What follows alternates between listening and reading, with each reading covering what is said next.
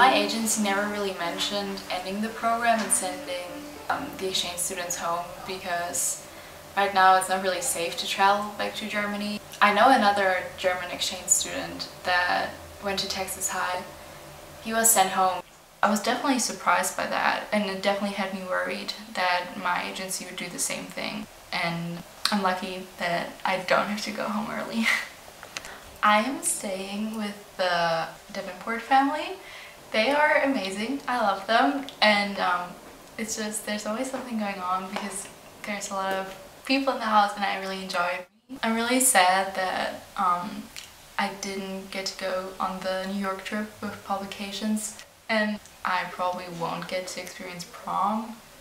I mean, it's nice to spend more time with the host family because we just do a lot of stuff together, like we cook or play Uno.